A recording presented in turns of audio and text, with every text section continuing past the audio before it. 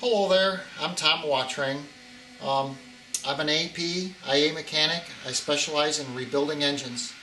The little Continental engines are one of my favorites and quite popular with both the certified world and the experimental world. This particular little engine is one I built for John. It's a Continental O-200 for a Zenith 750 Cruzer. Some of the highlights from the rebuild on this engine: the normal items, crankshaft has been reground, new bearings fitted, camshaft, cam followers all inspected or reground, brand new cylinder assemblies, all the typical stuff that you do in a usual engine rebuild. John's picking it up today. It's going to be installed on his airplane and ready to run.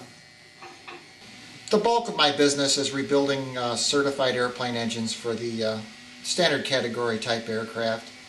I can build usually 3 to 5 of these experimental engines a year as I come across good usable parts at an economical price. The home builders are always on the savvy end of the price range. But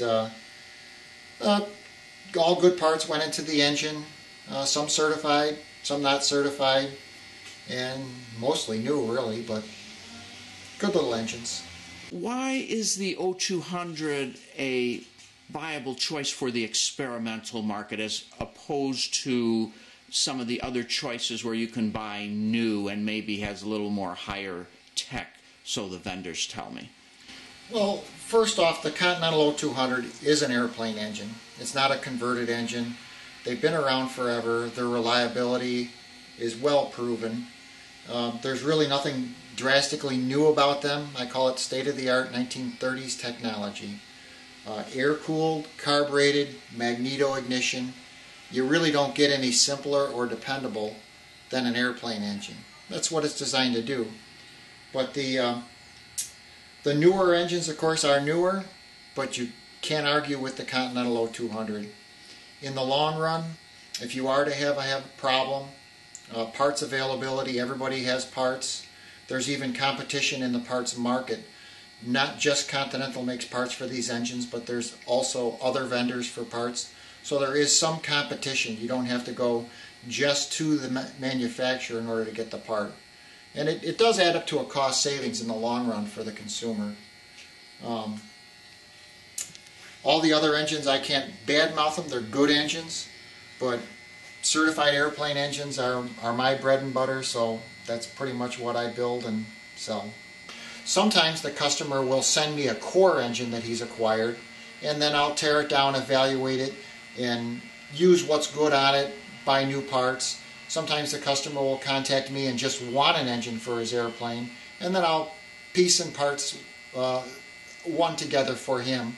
But usually it's cheaper to have me buy the parts than to have the customer buy the parts, because typically the customer will end up either getting taken or just not knowing what to look for when he purchases it. And I do a pretty good job of buying stuff, and my wife accuses me of spending a lot of money. Gotcha. And I noticed something on this engine. It looks like an oil filter. That wasn't stock back in 1940, was it? So that's like a nice new addition that can be added. Technology has moved on. I recommend an oil filter for everyone who has an airplane engine. It actually does increase the TBO time when you put an oil filter on it, but it's nice to have fully filtered oil. Originally they just had a screen.